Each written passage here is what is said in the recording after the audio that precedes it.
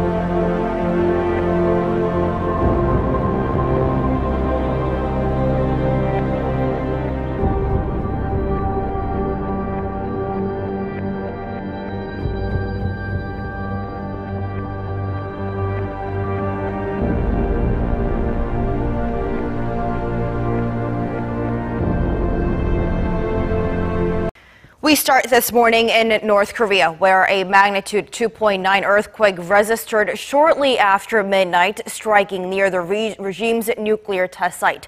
The U.S. Geological Survey says a quake was detected some 23 kilometers northeast of the Punggye-ri test site, but it has yet to confirm whether it was a natural or a man-made tremor. But South Korea's Meteorological Administration says a quake was natural. It's becoming an all-too-familiar scene. Over 1,000 firefighters are tackling major blazes across Portugal. At least 4 of the 11 wildfires are classed as major by the National Civil Protection Authority. Abnormally high temperatures are said to be fanning the spread, cutting off several roads and sweeping through at least one vast forested area. One person is known to have died while tackling the fires. Over in the United States, renewed high winds are further fueling the catastrophic wildfires in Northern California. The blaze that began Sunday local time have killed at least 23 people, left hundreds missing, and destroyed thousands of homes and structures across the state.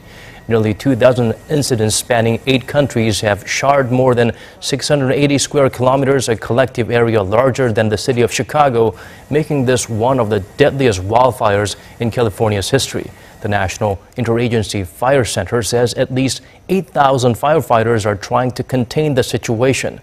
Governor Jerry Brown has declared a state of emergency for Napa, Sonoma, and Yuba counties.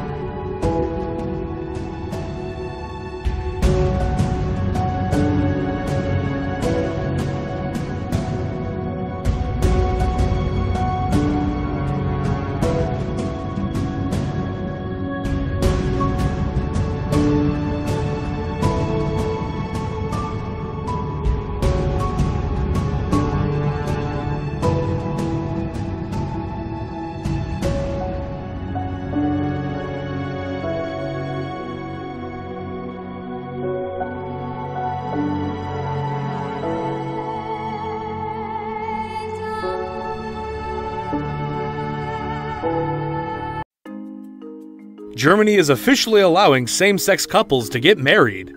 They celebrated its first same-sex weddings on Sunday. The new law now puts gay and lesbian couples on equal legal footing with heterosexual couples. Town halls everywhere opened their doors to mark the event.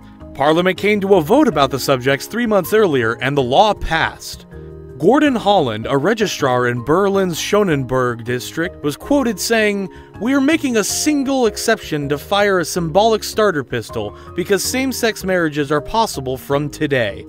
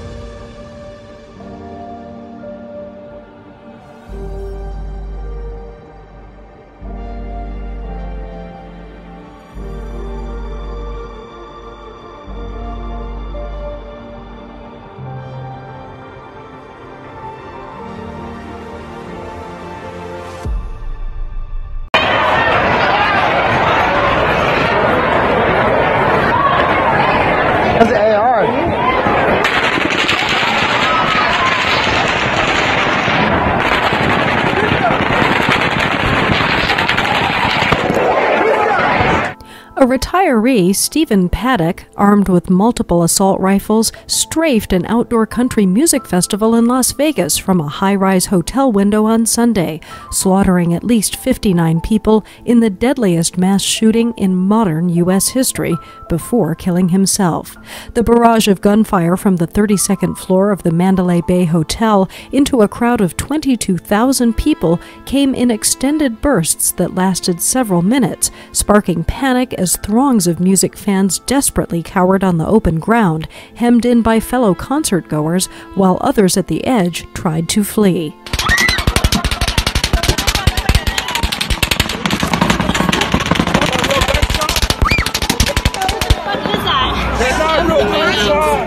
More than 525 people were injured, some by gunfire or shrapnel, some trampled, in the pandemonium adjacent to the Las Vegas Strip as police scrambled to locate the assailant.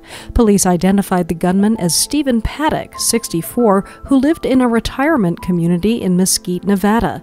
They said they believed he acted alone and did not know why he attacked the crowd. At least a dozen people were in critical condition at University Medical Center in Las Vegas, where all of the injured were taken, a spokeswoman said. Police said Paddock had no criminal record. The gunman killed himself before police entered the hotel room from where he was firing, Clark County Sheriff Joseph Lombardo told reporters. Federal officials said there was no evidence to link Paddock to militant organizations.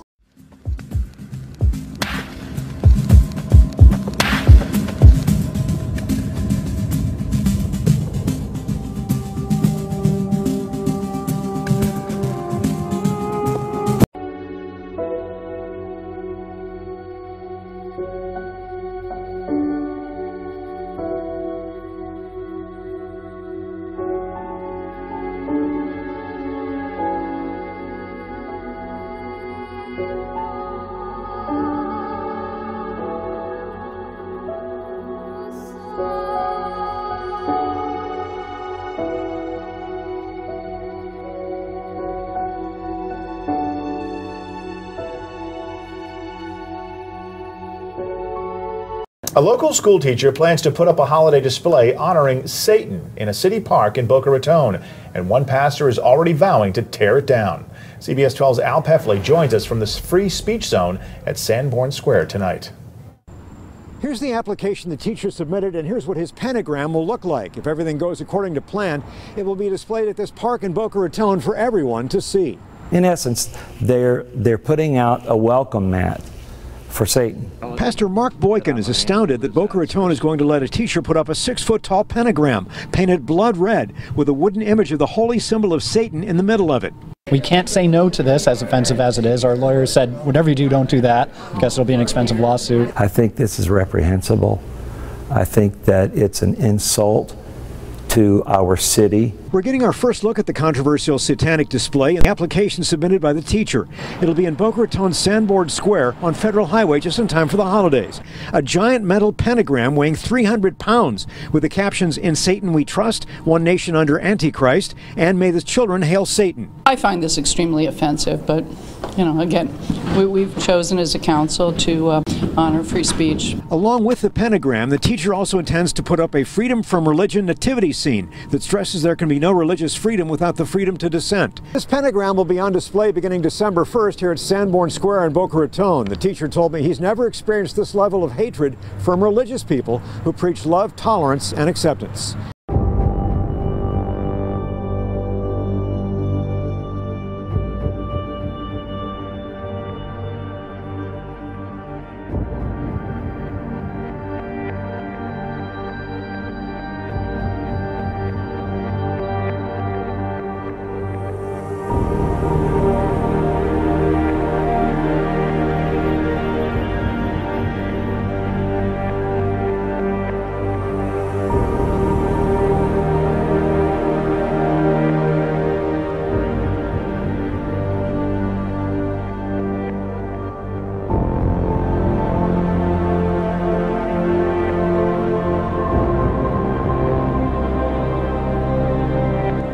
And he causeth all, both small and great, rich and poor, free and bond, to receive a mark in their right hand, or in their foreheads.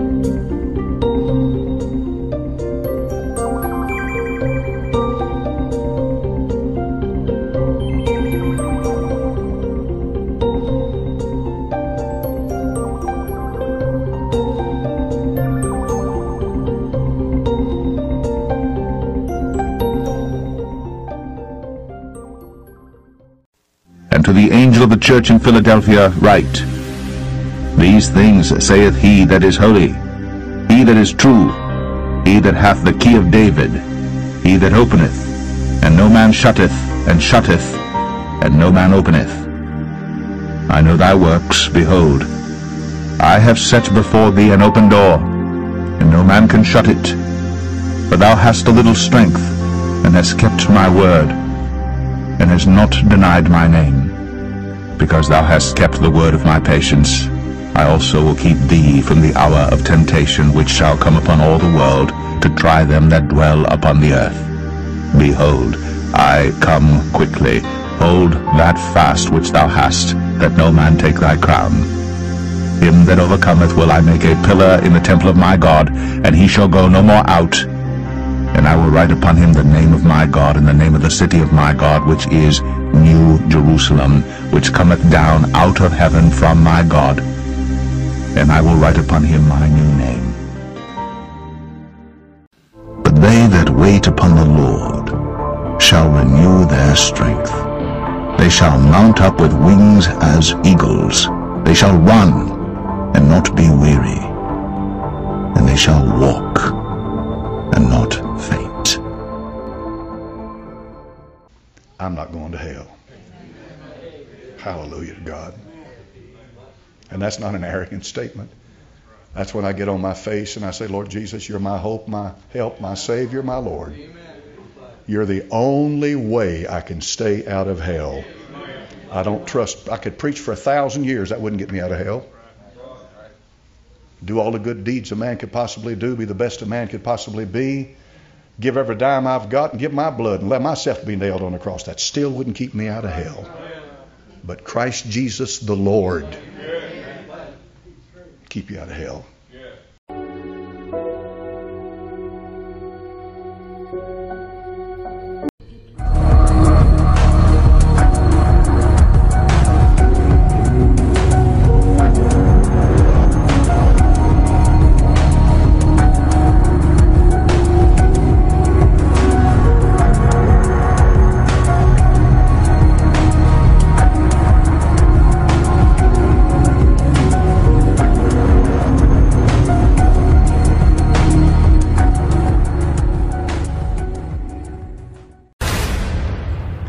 And as it is appointed unto men once to die, but after this the judgment,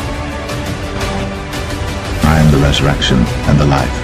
He that believeth in me, though he were dead, yet shall he live. And whosoever liveth and believeth in me shall never die. For I have no pleasure in the death of him that dieth, saith the Lord God. Wherefore turn yourselves, and live ye. For the wages of sin is death, but the gift of God is eternal life, through Jesus Christ our Lord.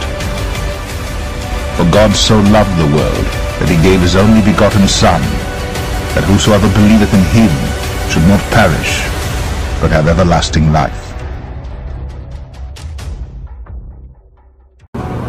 God loves you. God loves you so much that he sent his only begotten Son to die on the cross for your sins. And he wants to spend an eternity with you. Now, but the most important thing, above all else, is Jesus Christ and what he did on that cross. Accept Jesus Christ as your Lord and your Savior. Admit that you are guilty before him, that you have fallen, that you are a sinner. Believe that Jesus Christ died on that cross so that you may have forgiveness of your sins and have eternal life. Believe after he died on that cross that he was buried in the tomb in the sepulchre. Believe that God raised him from the dead on the third day. That Jesus Christ rose from the dead on the third day. Romans 10:9 says that if you shall confess with your mouth the Lord Jesus Christ and believe in your heart that God has raised him from the dead, then you shall be saved. Take ye heed, watch and pray, for ye know not when the time is. Watch therefore, for ye know not what hour your Lord doth come. Watch ye therefore, for ye know not when the master of the house cometh, at even, or at midnight, or at the cock crowing, or in the morning. Therefore be ye also ready, for in such an hour as ye think not, the Son of Man cometh. And what I say unto you, I say unto all, watch. Behold, I come quickly. Hold that fast which thou hast, that no man take thy crown. And behold, I come quickly, and my reward is with me, to give every man according as his work shall be.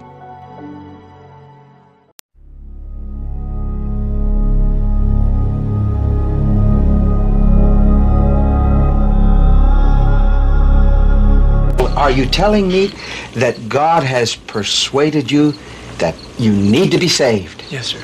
You want your sins all forgiven and washed away? Yes, sir. Well, that is something that God tells us he's more anxious to do for you than you for yourself. And here in John chapter 3 is a wonderful statement of that truth. Let me have you look on and let me quote it, you read it, so that as you trust the Savior, you know you're doing it on the basis of God's Word. For God so loved the world that he gave, who? His only begotten Son. That's the Lord Jesus Christ. God the Father gave him upon a bloody cross for Ricardo and for Maria and for myself, for the whole world. That whosoever, again, that's a big word. It's a wonderful word. What a blessed word. Big enough, wide enough to let anybody pass through it into heaven. Whosoever, that's good enough for you, for me. that whosoever believeth, what does it say? In Him. In Him.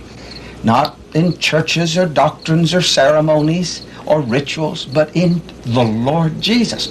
Why in Him?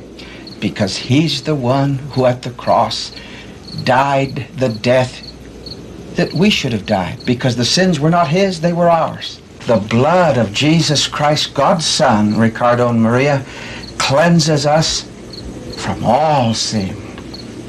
Do you believe that? Yes, sir. It's because God says it in His Word, and we can believe it. Should not, what's the word say there? Should not perish. Perish. That means, perish means to die and go to hell. You should not perish, but have, what's the next word? Everlasting life. Everlasting life. Life eternal, new life, life forever. He alone can forgive you and save you and change you, Ricardo and Maria, and He will if you're prepared to ask Him. Are you really? Yes, sir. You want to repent, change your mind about going on in life without Him, or thinking that you could save yourself, or that you're too bad to be saved. You have to repent, change your mind about all those wrong ideas, and be willing to trust that what Jesus did when He shed His most precious blood upon the cross for you, that He will save you right now. Are you willing to do it? Yes, sir. Would you pray this prayer with me? Yes, sir. Dear Lord Jesus. Dear Lord Jesus. With all my heart.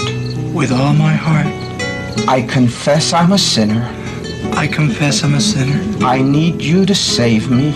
I need You to save me. And best I know how. And best I know how. Right now.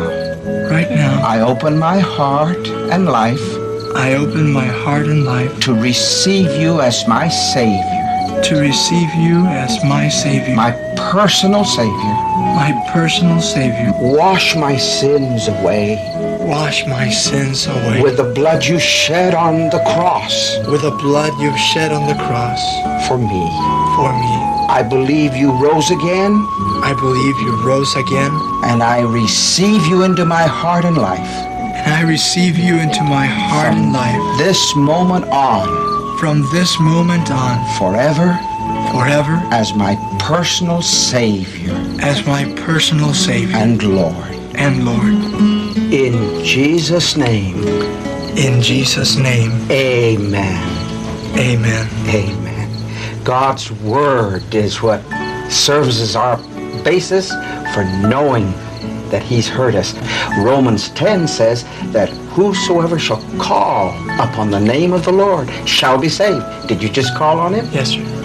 Then what did He do according to His promise? He saved us. Are you sure? Yes, sir. How do you know? Because the Bible says it.